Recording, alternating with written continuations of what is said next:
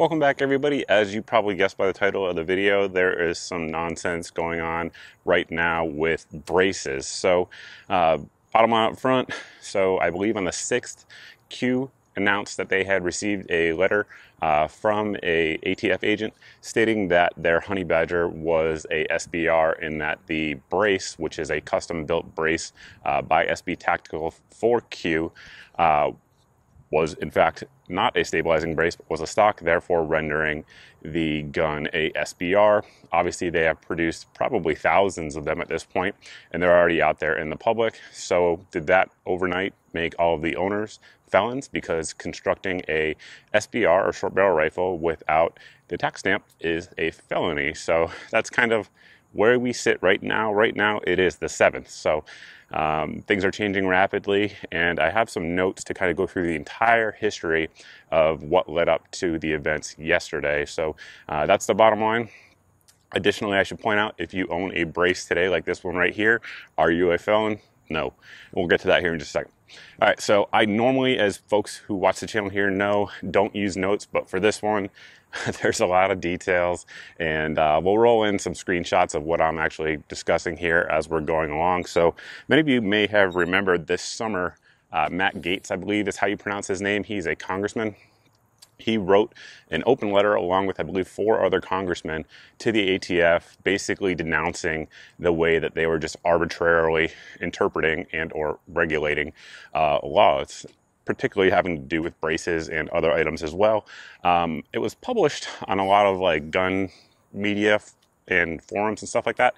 I shared it, but a lot of people really didn't know what the heck was going on. So come to find out, this process to declare the honey badger a SBR seems to have been kind of in the works for a while. I just highlighted some initial parts of the letter that we're going to read to you guys. I will link down to all of these quoted and cited documents below in the video description. So the congressman wrote, despite initially welcoming the introduction of pistol arm braces, it has come to our attention the ATF is now attempting to restrict some of the most popular arm braces by creating non-public standards, that's key, non-public standards that are not based in statute or regulation.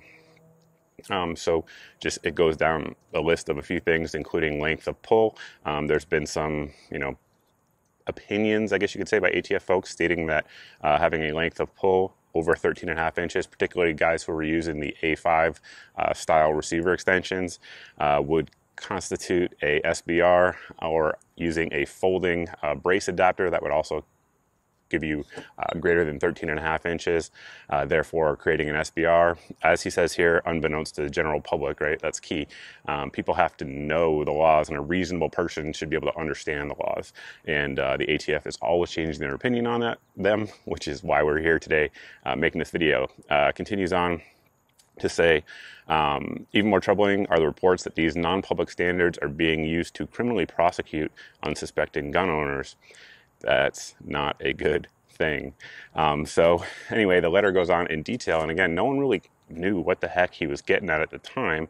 Well, today, or yesterday rather, we learned of the letter that Q received, which said the Firearms and Technology Division, Fat D, love the name, examined the honey badger pistol as manufactured and marketed by Q, determined it's a short barrel rifle under the NFA. Goes on as to what short barrel rifles are and the punishments for them. The honey badger is equipped with a proprietary pistol stabilizing brace accessory made by SB Tactical. The firearm has an overall length of approximately 20 to 25 inches and a barrel length of approximately 7 inches. And for folks who don't know, if you have a barrel length over 26 inches, or excuse me, an overall length of over 26 inches, that constructs or constitutes a firearm, not a short barrel rifle, according to the ATF. So that's why that length is important.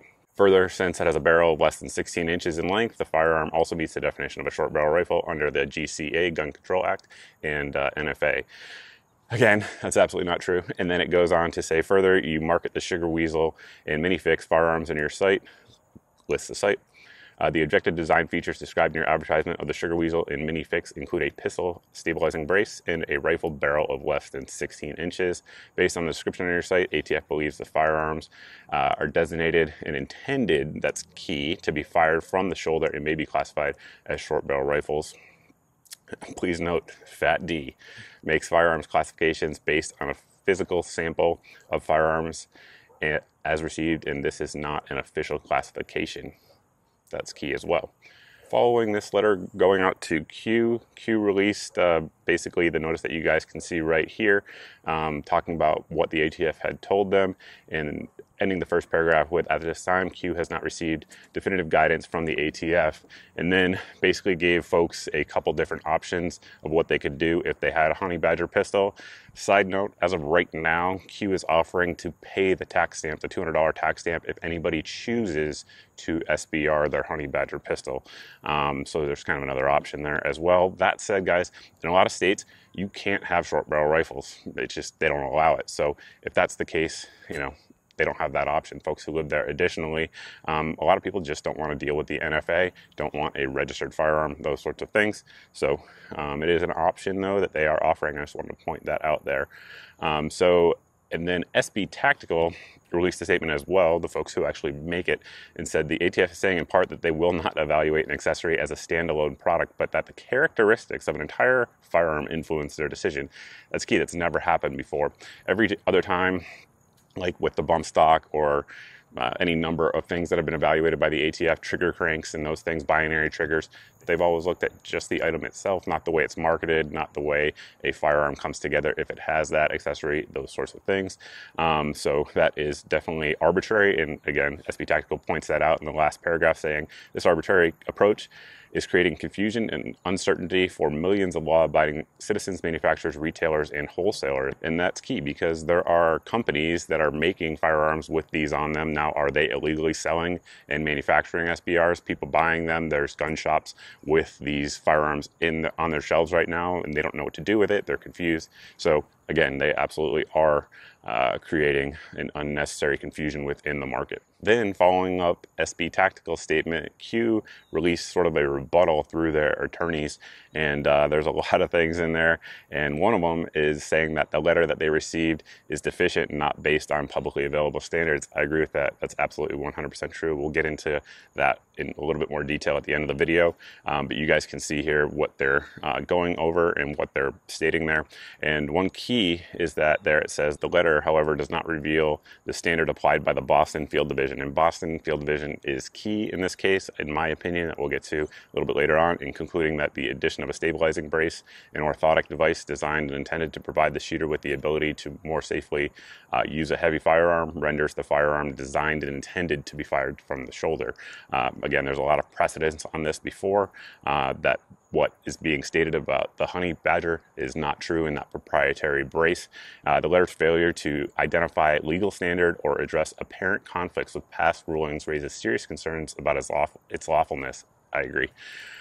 As an initial matter, the Administrative Procedure Act, APA, sets forth procedures by which the ATF is accountable to the public in its actions, subject to review by the courts. The APA requires the ATF to engage in reasoned decision-making and directs that actions be set aside if they are arbitrary or capricious. The letter continues on, citing other legal reasons why they believe it's not valid, but here's kind of a key sentence. Here, the letter does not identify any bolded relevant legal standard for determining whether a firearm is designed and intended to be fired from the shoulder, let alone a standard that has been publicly stated in a manner designed to avoid unfair surprise. And that's, again, that unfair surprise is really one of the huge problems with the ATF even believing they have this capability, right? So again, did they just turn thousands of gun owners into felons overnight? I don't think so, but that's what they're attempting to do. And the rebuttal continues on, citing past cases where the ATF has made these sort of regulatory interpretations or decisions. So for example, in the 80s, ATF held that several decisions classifying certain firearms as machine guns would not apply to the manufacturer or transfer of affected firearms before the date of classification. And the letter continues on, citing other examples where the ATF has made similar types of rulings. So again, what does this mean? If you own a SB A3, A4, any other folding brace out there, are you now in possession of an SBR? The answer is absolutely not. Right now, as of what we know, this only applies to the honey badger pistol very specifically. So what do I think about all this? Well, the first thing I thought about when I was reading the letter and when I got to the signature block there was, what the heck is a field agent doing making a ruling, right? So many of you may know I have an FFL and an SOT, so I actually am in contact with my local field agent relatively frequently. I actually asked him the other day about how to destroy a suppressor legally in terms of the actual paperwork behind it, right? He didn't know the answer and said that I should talk to NFA branch. So I did. But anyway, the point of that is field agents, this is not what they do. They do ATF, FFL applications and things like that, or lost guns that are reported, stolen guns that are reported. That's what ATF field agents do. They don't issue opinion letters for the entire ATF. So in the past, when these types of letters have come out, it's always been from either somebody who works at NFA branch, which is a division within the ATF headquarters, or somebody who works at ATF headquarters, like talking like GS, 15s and up in terms of positions in the government. So relatively high level folks in the ATF make these decisions. Field agents, a local Boston, guy doesn't make these types of determinations, at least never has historically. So all of this, of course, is coming to light today. A lot of people are posting a lot of memes and stuff like about the president and how he banned bump stocks and now he's trying to go after braces. My opinion on that, right? Again, all of this is coming to light yesterday and today, so mostly within the last 24 hours as of when I'm recording this. And as of when I'm recording this, I have not heard anything out of the executive branch, whether it be the president, the ATF itself, anything like that. Just this one, again, Boston field agent is who we have heard from on this matter. So people are out there posting, that Trump banned bump stocks, which he absolutely did, and he absolutely did sanction that and should be held accountable for that, might I add. Right now, I am not willing to say that President Trump banned the actual pistol brace on the honey badger or is trying to go after any other pistol braces. Obviously, we have an election coming up, right? And if, let's red pill this one, right? So if I was a anti-Trump field agent in Boston and I wanted to hurt his perception among gun owners, would doing something like this do that? Yeah, it absolutely would. I'm not saying that's what happened, but the fact that the ATF hasn't made a statement on this, and there's been multiple media inquiries today about it, and the same is true to the executive branch at all levels, and no one said anything.